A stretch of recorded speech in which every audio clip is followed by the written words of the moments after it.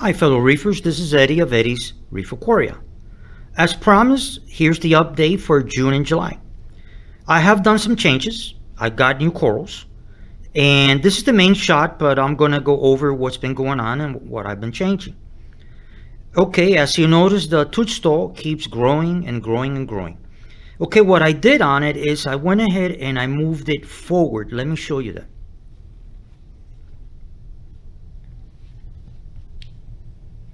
Okay, if you see there, I moved it forward because the Duncan coral and the frog span on the other side were actually, the toadstool has grown so big that it was actually touching each of these on the sides.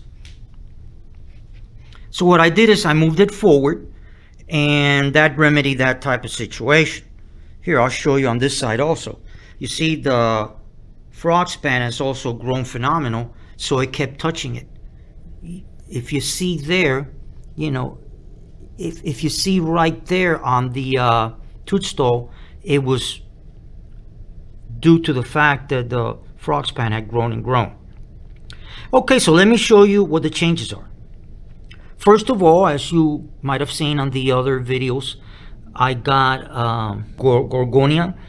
I placed it here. I glued it, as you see. The candy cane keeps growing and growing and creating more heads. Now, here's what happened. The red cap, the Montepori Capricornus cap, it broke in half. So a little of the piece, you'll notice it is down here. I just placed it there for now.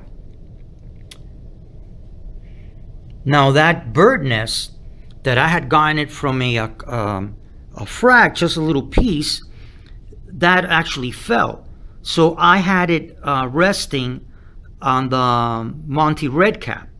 So what I did is I was able to find a little hole right there on the rock, and as you see, is standing right there, and hopefully it'll start to grow and go up in its way. Now, the torch coral, this is one of the effects that on the previous video about fuel, the torch coral is starting to open a little more with fuel. This reaction I did not have with the Reef Plus, but yet I'm having it with this product, fuel. And moving along, the Discosoma reds, there they are, they're growing and growing. Now the blue ones, they kind of like detached. So I have one here, one actually there, and there's one on the other side. Let me show you. Back here, you see it back there? They kind of floated around and they ended up there. Now the chalice, this chalice is much bigger. I try to move it like to the front and it broke off. So this is one piece, but then the other piece, if you notice back there, you see it back there? There it is. So I just place it there where it won't be shadowed by the toadstool. The other corals are doing great. They're growing and growing. This blue mushroom, Discosoma, decided to attach to the front of the glass. Let me give you a side shot so you see that. I don't know if you can see it well, but it's there, it's attached. Duncan coral, my lord, when I got this coral, it had, I think it had like 2 heads, then it went to 4, 6. Now I counted the other day, I'm up to 8 heads, and there's 2 more heads that are coming out on the bottom. I don't know if you can see them, but right there, there's 2 more heads that are coming out. Let me see if I can get a better shot of it. You see him there? Yep. You see what I mean? There's 2 more heads coming out. The candy cane from SeaWorld has taken a different configuration. It has actually split. It used to be like one complete piece that looked like a heart shape. Well, now it has actually split.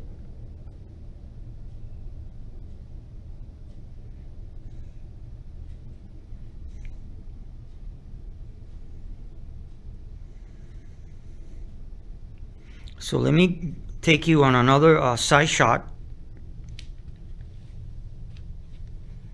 Okay. This bird nest also I broke off and I just attached it to one of the rocks, and there it goes. It's growing and growing and growing.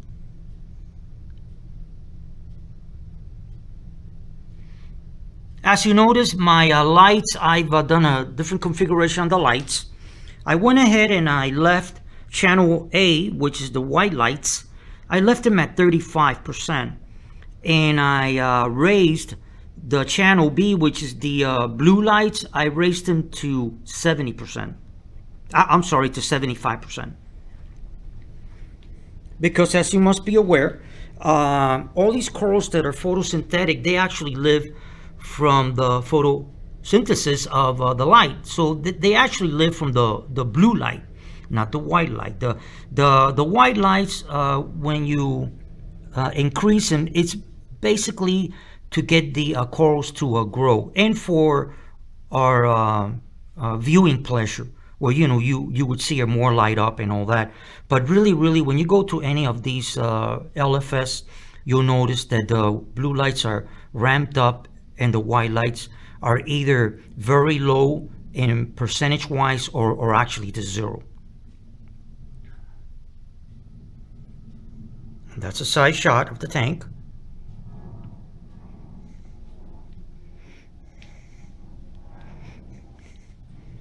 Another shot here.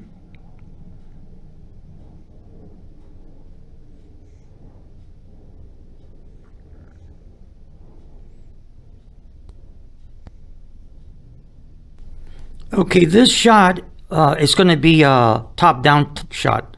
I turn all the filters off so you get an idea of what it looked if you were viewing from the top.